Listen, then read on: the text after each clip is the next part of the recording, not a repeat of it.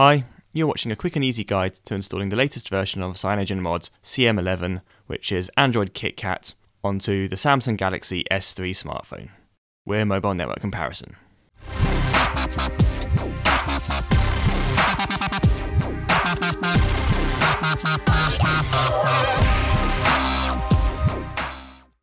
Okay, so this is going to be the quickest and easiest way to get CyanogenMod installed on your phone. But before we can flash the ROM over, we need to make sure first of all that the phone is rooted, and secondly we need to install a custom recovery that will allow us to flash it across. So if your phone is not already rooted, and you can check this with the Root Checker app from the Play Store, this link here is going to take you to our nice, quick and easy tutorial video which will explain how to make sure your phone is rooted. And then once your phone is rooted, it's really easy to install a custom recovery. In this tutorial we're going to be using TWRP, the Team Win Recovery project, and again there's a link here to another video that will make that very simple and explain exactly what you have to do. Once your phone is rooted and you've got the custom recovery installed, you're ready to go ahead and download the latest version of CyanogenMod and the G apps, which we're going to flash both of these zips onto the phone, and that's going to install the ROM. So the links are in the description below. Just head to the CyanogenMod website.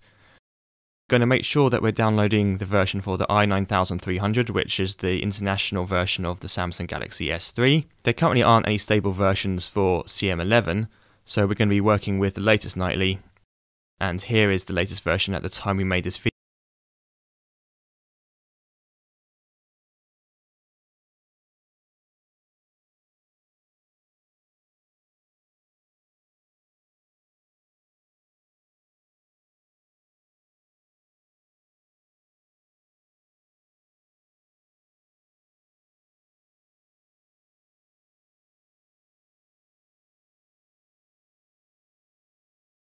You've got the custom recovery installed, and now we can just reboot into recovery. Of course, make sure you've transferred the files over to your phone.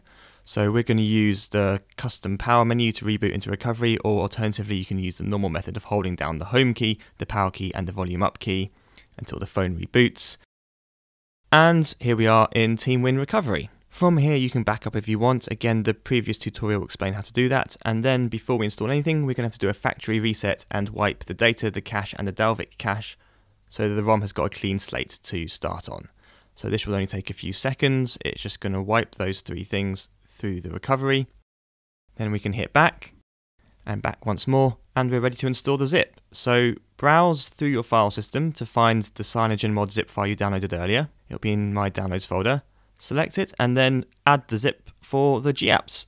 Both of these zips will be flashed in succession. Just swipe across to begin, and I'm going to fast forward through while this goes ahead. It does take a minute or two, but it will be keeping you up to date with what's going on in the command line above. And it's looking like we're doing the second zip now, just about almost finished. And there you go, all done. All it takes now is to hit the Reboot System button, and we'll be booting straight into our brand new installation of the CyanogenMod ROM. Again, this is CyanogenMod 11 running the latest version of Android KitKat. Now, if you've ever flashed a ROM across before, you know that the first boot is always the slowest. So again, I'm just going to fast forward through this quickly. It does take a while, but don't worry, your phone will eventually boot up.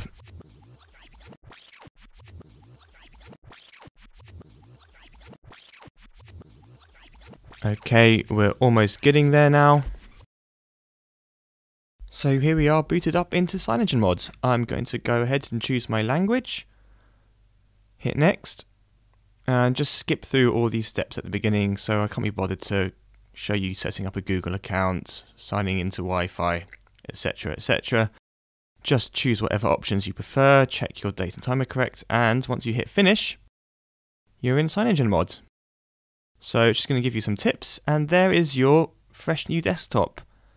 And I'm going to go into settings, scroll down to about phone, and show you that hopefully we are now running Android version 4.4.4, and you can see we're running the CyanogenMod. So here we are, proof. This is Android KitKat, and it's really that quick and that easy. That's it guys, thank you very much for watching. We hope this was useful, we hope you found it easy to follow. This is we think by far the easiest and simplest and safest way to update your phone onto the CyanogenMod ROM just by flashing it through a custom recovery.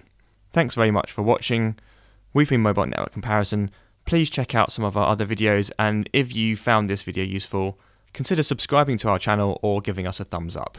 Cheers. Bye.